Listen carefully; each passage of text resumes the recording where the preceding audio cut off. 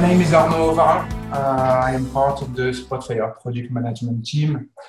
More specifically, I'm responsible for our mapping capabilities or location intelligence capabilities.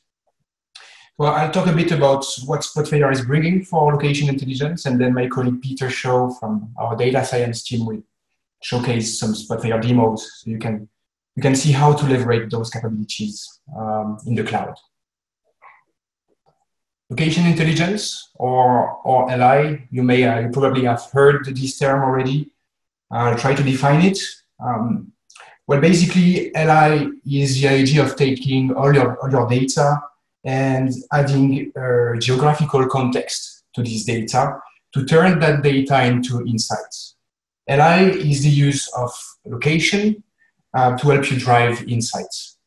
In a sense, location intelligence or modern location intelligence can be seen as a new generation GIS that enables you to serve not only the traditional GIS experts, but also the data scientists, the data analysts, business users, and also developers.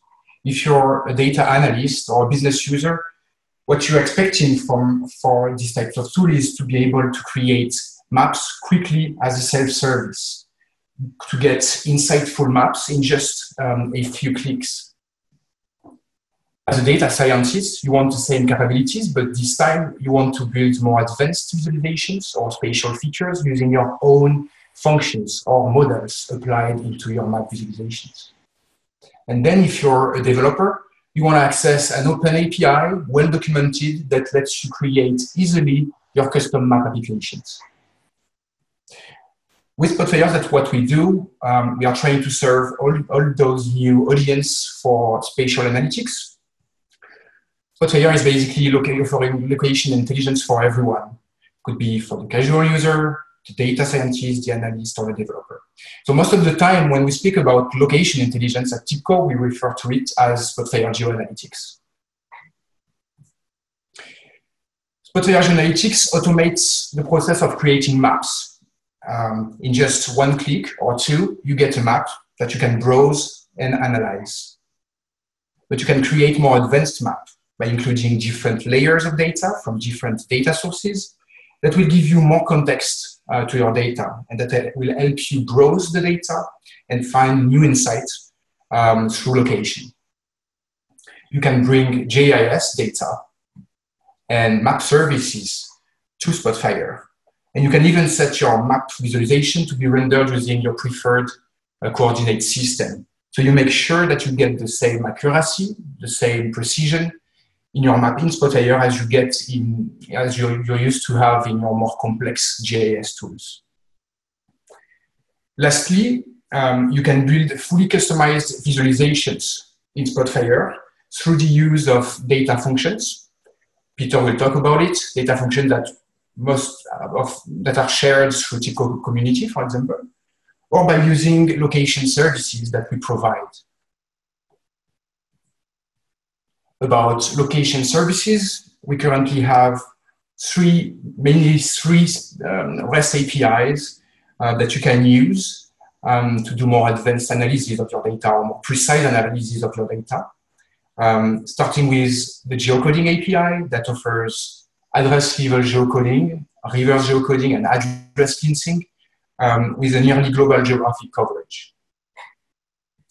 Then the routes and distance API, which includes optimizing routes between multiple waypoints. And an API to compute trade areas or catchment areas around the location based on a distance or based on a time to go.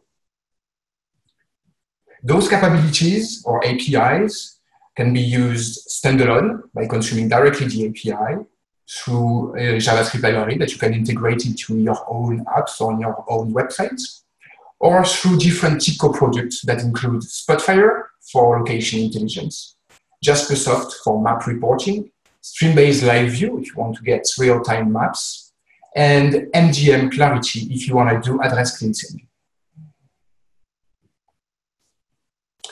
So we do a lot for you in terms of LI, and if you go to TIBCO community, here you will be able to learn the basics, how to create maps in Spotfire, how to use our services, and you'll be able to learn how to create custom visualizations on top of maps, custom maps visualizations, or custom features related to spatial. I really encourage you to go visit this page, community.tibco.com. Under the wiki section, we have a big page with lots of information about how to create maps, where to find data functions to do more, scripts, to create new visualizations and new features for your maps. So with Spotfire Geoanalytics, what we are trying to do is to bring location intelligence to everyone the easy way, without the learning curve of GIS, which sometimes could be costly for non-experts. But still we want to provide the depth and the analytical capabilities that you need to do predictions and optimizations through locations. Spotfire Geoanalytics is a development focus for us for many years now, and we won't stop. Last estimate from Gartner, they estimate 20 billion connected devices by 2020. So as you can imagine, more and more companies are looking to get insight from those data flows. And it is easy to think about the potential of location intelligence with this data for smart cities, connected vehicles, IoT. So we are continually updating Spotfire in that direction to support current and future location intelligence use cases. Basically, every new Spotfire release contains new features related to geo, and we will continue. Now, I'll give the end to Peter, who will present some demos of Spotfire Geo in the cloud. Thank you very much. All right, great, thanks Arnaud. And let me share my screen and flip over to my presentation here. So, good, so basically I'll be talking about 3 different topics today. I'll be showing actually 3 different demonstrations. The first one is basically a fairly simple, just a contour visualization, but it's intended to show you how this works in the cloud and how you can simply, download some assets from the exchange that Arnaud just showed and use it in your own applications. The second one is basically purely in the cloud. I'll be just going to the cloud and building out a example completely in the cloud. So if you don't own a copy of Spotfire locally, you can upload your data to the cloud and do some cool stuff there. And then the third one is a more completed analysis of trade areas. I'll be kind of walking through some of the essential components there. So there's actually a couple of data functions written in for R, the R language, with the TER engine, and Spotfire can basically integrate with Spotfire Data Science, Statistica, there's Python data functions too. So there's a wide range. I'll be showing some TER data functions here today as examples. Good. So the first one is basically going. If you go to our Exchange site, figure out where this is. So here's our TIBCO Exchange, and this is the public site. If you filter on Spotfire templates, here's the data function I'll be talking about, the map, contour data function that Arnaud just kind of alluded to. So in the way it's been so far, you can download stuff for your website for your own use. What's kind of new now is there's a button you can push to try the cloud version immediately. So you can just say, hey, what does this data function do? So obviously the application here is if you have some point locations on your map that might have some third variable. So you've got X and Y, latitude, longitude, and some other variable Z, which might be some kind of geological parameter. It might be, oil production, might be, some kind of environmental thing, temperature, whatever. This allows you just the colors by themselves. So I turn this off for a second. Just the colors by themselves of the points show kind of a suggestion of patterns, but the reason to use contours is to really try to generalize the patterns you see here. So you're not like looking at the specific point patterns, but you're trying to let the machine algorithms do their work and actually do a smooth surface and actually show you these areas that your eye might kind of miss if you just stare at the points themselves. So, drawing contours is a great way to take a fairly complicated pattern and, not be distracted by the actual locations of the points themselves, but to look at the underlying patterns of the third variable, z, which is hopefully independent of the actual locations there. You're trying to understand how z varies without being distracted by x and y. So to actually use this, to go back to the exchange, you can download a component to your own desktop, which I'll show you right here. So here's a local version of Spotfire on my desktop. I've got pretty much the same data, x, y, and z loaded up. And I'll start by making a map. So if you look on the data panel over here, I've got latitude and longitude are both collected underneath this location grouping. And what that means is if I go to the panel here, just insert a map chart, it'll know, hey, I've got enough information right now to use that to draw a map chart. So there you go. So it's basically using the location information, and it's grabbed another variable here. There's just one left, so it's z. So z is being used to change, in this case, the size. All right, so that's your typical starting point. And so what you might want to do, again, to actually implement this contour, I'm going to first actually mark some of these points just to enable me to add some interactivity later on. So I've got the points marked. What I'm going to do now is I'm going to actually insert the data function that I've downloaded from our TIBCO exchange, right? So you want to use this. This might be your own arbitrary Spotfire file. So what I'll do is I'll go to in the insert menu, down to data function, and there's a from file option. And this file right here, the .sfd, the Spotfire function definition file, that's the one I've just downloaded from the website. And I'm all set to go ahead and actually insert this into my Spotfire file. So X I'll use longitude. I'm going to actually be careful to check the marking here. I'm also going to check this refresh automatically checkbox there, just so it refreshes when I mark things. Y is going to be latitude. Make sure I also check the marking box, and Z is just the third column, which is just Z in this case. And smoothing scale is just a number between 0 and 1. It'll just basically type in 0.5 is a pretty good number to use for that. So those are the inputs, pretty easy to use. And then the output is just going to be a new data table.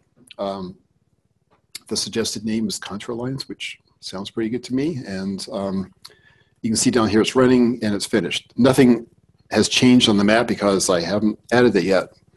So to add the information to the map, I'm going to close this up actually. To add the information to the map, what I can do, go back to the data panel, and now I can actually see that contour lines as a separate table in the data panel. And just the exact same way as the latitude and longitude were appearing in this location group, I've got this field called geometry. And I can actually just grab this and drag it over into the map, and this little highlight appears on the far right-hand side. If I just drop it in there, it kind of knows what to do. It shows this kind of like light gray lines. So I can go back and obviously edit this, make them nice and thick and colored and so forth. But the upshot is if I just highlight a new area, it'll update those lines, and it's a nice interactive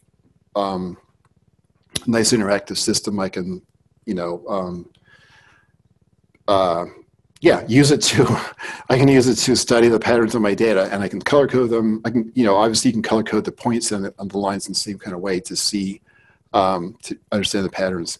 If I save this to my local file, I can go out to the cloud and I can open this up and run this just the same way in the cloud, just as we saw in the exchange. All right, so that's basically it for this part of the demo. And what I'm going to do now is I'm going to go back to the, I'm actually going to go back to the cloud. And so here I am in the cloud, and I can basically launch my cloud version of Spotfire Analyst. So I'm going to be, in this case, pretending I don't have Spotfire on my desktop. I'm just going to be using the cloud version of Spotfire to upload a file and do some analysis up in the cloud. So, and you know, when it opens up, it says, okay, it's actually got a little library of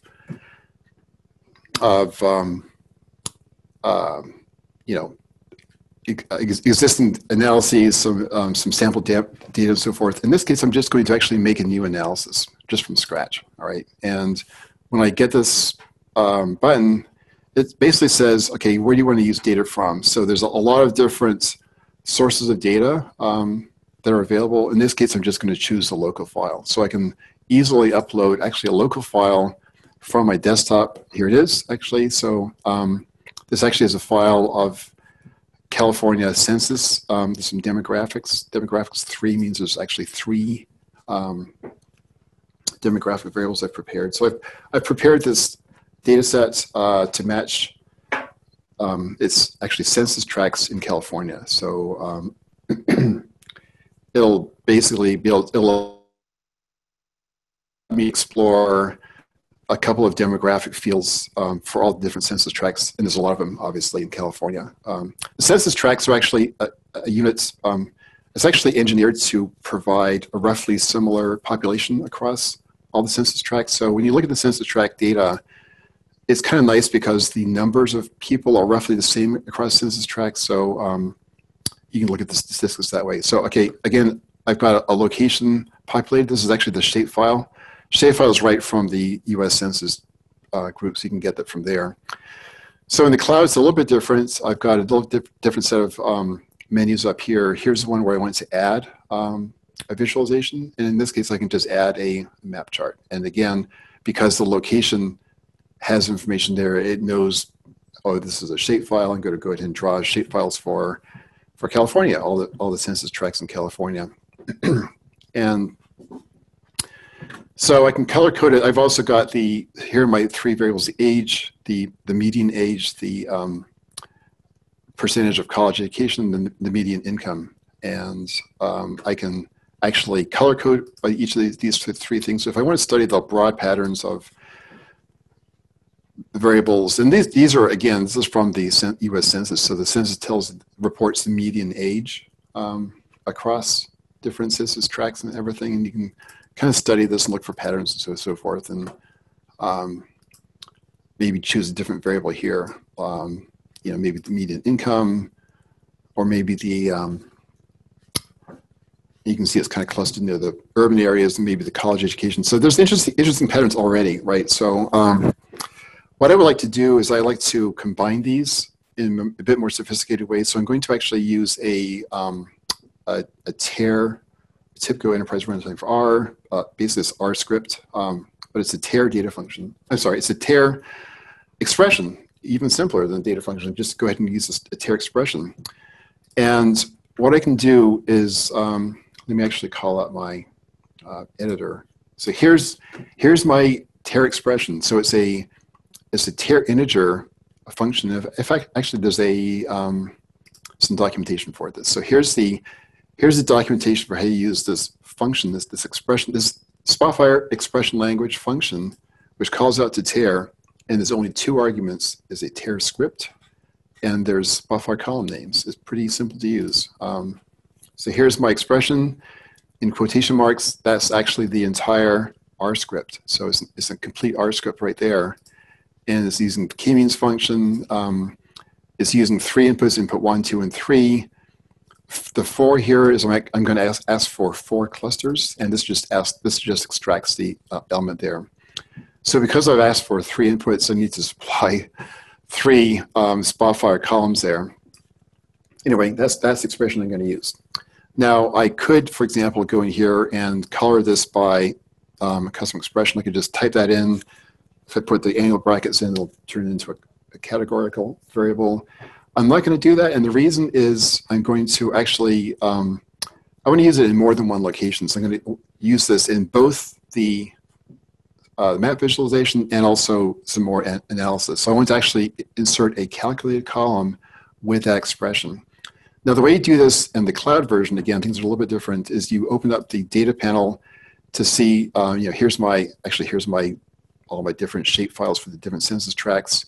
And if I scroll to the right, I can see all my information there. But here's my 3 variables here. These are actually all, by the way, these are all standardized to have 0 mean and standard, standard deviation. So it's set up to do clustering without having one overpower the rest.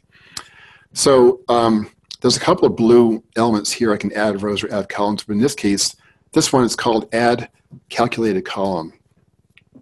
So if I do that, I'll just paste in my script. It's got some color coding there, which is kind of nice. Call it cluster. And that's basically all there is to do. And when it's finished running, it'll update, and that cluster number will be at the very end there. So here's my cluster, which is actually a string variable, not a numeric, so it'll appear as a category. So here's my cluster number. That's brand new. I've added a column there. And I can go ahead and actually color this by that brand new cluster identifier I just created on the fly. And when I do that, it'll show some interesting clusters there, colors and so forth. And it's funny because every time we do this, there's a random element to this, so it's a little bit different, but the broad patterns are exactly the same. So there's basically one group of folks lives in kind of rural areas at the coast, maybe. Another group lives in this agricultural area, that's Central Valley.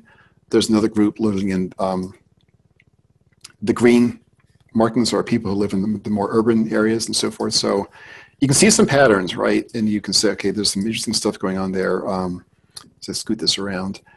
You want to know, obviously, the next thing you want to know is, okay, so what does this actually mean? And that's why I added the column and not just simply made this a color by cluster. So what I can do is I can take that cluster and do some analysis. What I'm going to do here is actually add a new visualization, make a bar chart to understand better what these clusters actually mean. So I like to basically, this is kind of crazy large here. I want to analyze this by both by cluster and by the 3 variables I've used. So I'm going to start by just getting rid of the cluster over here, and on the y-axis, I'm going to actually select my columns here to include the names of my variables here. So here's my college, age, and income. Those are my 3 variables. I'm going to add those to the analysis there. Instead of sum, it's going to be best to use the average instead of that. So there we go. And for here, I'm going to actually use the column names. And not very exciting there, but if I color this now by the cluster, this will come together. All right, there you go. So it's almost there, and I need to do one more thing, which is actually add a trellising value.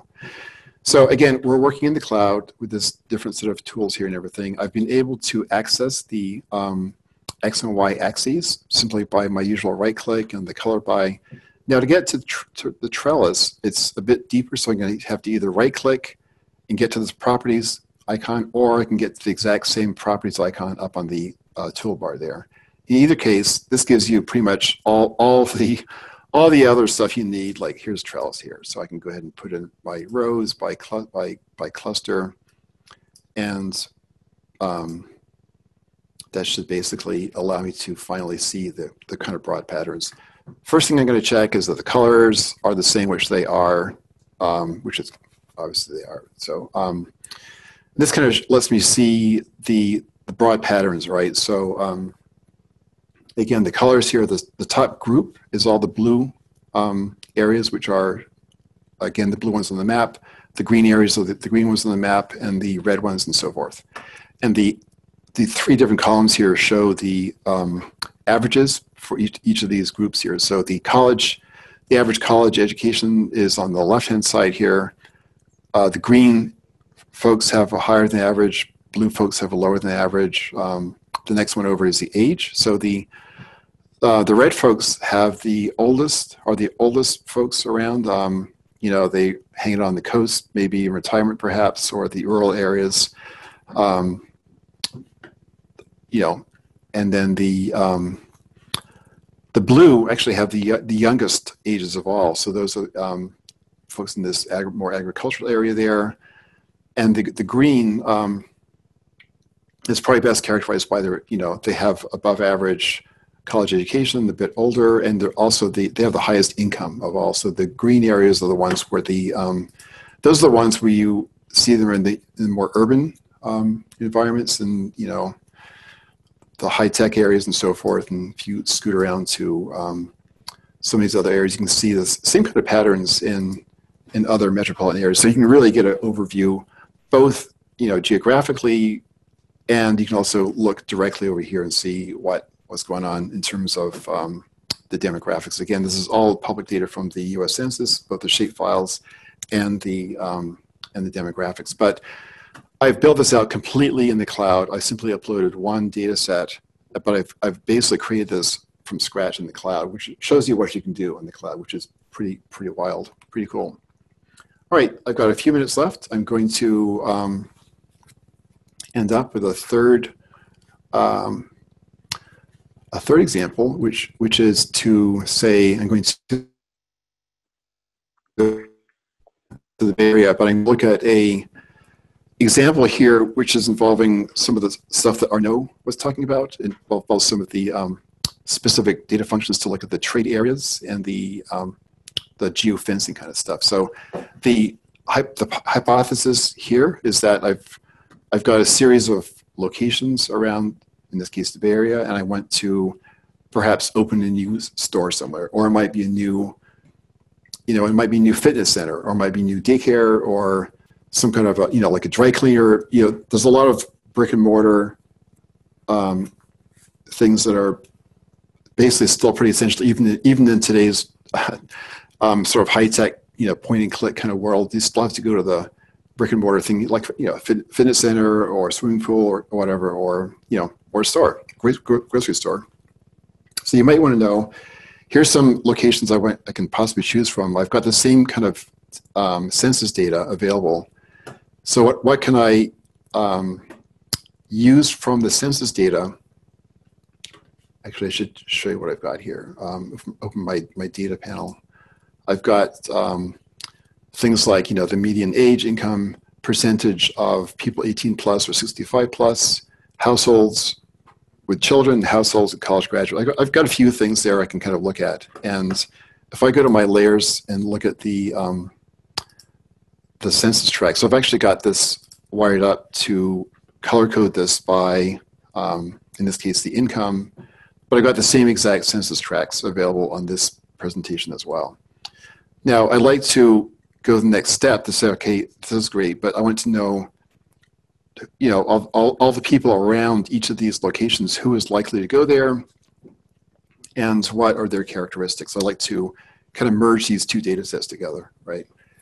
So one starting point is to say, okay, we have the census tracts, but actually the centers is also available as a separate layer. So each of these little black dots, those are the, they're not the exact centers, but they're a point that is inside each of the polygons. So there's a polygon, and there's these little dots, which is going to be inside there. So I need to find, you know, it basically boils down to which of these little black dots is close to each of these possible store locations.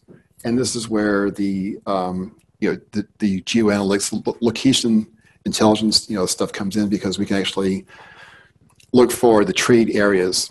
And I can just go ahead and turn those on, because these are all pre-computed, right? So I've used the Geoanalytics web service. See if I can bring up information about that. I think it's, oops, that didn't work. There's a, so here's our location analytics helpful web page with some animations and so forth. But on this page, there's descriptions about the TIBCO Geoanalytics and all the different REST APIs and so forth, but this one talks about trade area. This is exactly what I used to find the trade areas. You basically give it parameters like, do you want to define it by distance or by time? What kind of a, how far or how long, driving or walking? So it's again, it's a REST service. So that's basically how that works. If I can get back to my example. So that's what I called to get these polygons to show up. All right, so that's the first little section. The next section, there's actually two data functions here. Just take a look at these. I've got the get driving distances one, and the next one is to actually find which of the census tract locations are inside the trade areas, and that's going to be the points in polygons or the geofencing data function. And these all have their input parameters and so forth, but basically for the trade areas, I'm asking for a 2-mile driving radius to each of these points. So it basically goes ahead and makes these polygons. I can then tag each of these census tracts with that location. If I turn on my my data panel, open this up. So here's my data I'm working with, all the different median age, percentages. These are actually not standardized, so that's the real deal. And then the ID here, this ID is a new column I've created from that geofencing data function I just ran. So that name here, the Berkeley, Oakland, et cetera, those are the names of the store, right? So I basically given it that name. So I now have each of these census tracts with either nothing or a name of a nearby possible store. So at that point, I can go to my analysis page, and I can literally filter by each of those variables, and it'll tell me if I say, let's say I'm going to open up some, high-end jewelry store or something like that. I would look for the income. Let's look for the higher income folks, and this is just the population. So this is the households on the right-hand side and the population on the left-hand side. So I can just see how many people of these characteristics, this income, live within these areas there. And you can kind of slide this around and say, okay, maybe not so much, maybe so much high there. Or you can, just basically kind of adjust this and look for the different characteristics there, right? Or you can say, let's look for the college-educated people, or maybe a median age or something like that. So you can basically tune in your own characteristics and slide them around, and you can see this is your live estimates of how many people with these characteristics are within, in this case, a 2-mile driving distance of each of these locations. And if your store is going to be viable, if it has at least 50,000 or whatever, or 2,000 people or something, within that area of those characteristics, then that would be a good place to open it up. Good. I'm kind of running out of time here. I'm going to jump over to my, if I can find it again, my summary slide. So the summary slide is basically to wrap up. The takeaways are, the takeaways are, the contour visualization, we saw that you can try this out immediately yourself. It uses a tear data function. Other engines are available. You can also download the assets directly and use them yourself. And you can also publish this back to the cloud and use it immediately. The next example we saw was the demographics. It was completely on the cloud. No local Spotfire was needed. I showed the example of using a tear expression to add a new calculated column, which I used in a couple different visualizations. The one I just showed, the trade data analysis, the takeaway there is using the TIBCO Geoanalytics REST service, the trade area, and as well as the geofencing or points and polygons to identify the census tracts. And once you've done that, you've got the identifiers. You can then create your, you're still in Spotfire, right? So you've got all the Spotfire dynamic filtering and stuff. So you can then go ahead and make your own analysis of Spotfire. So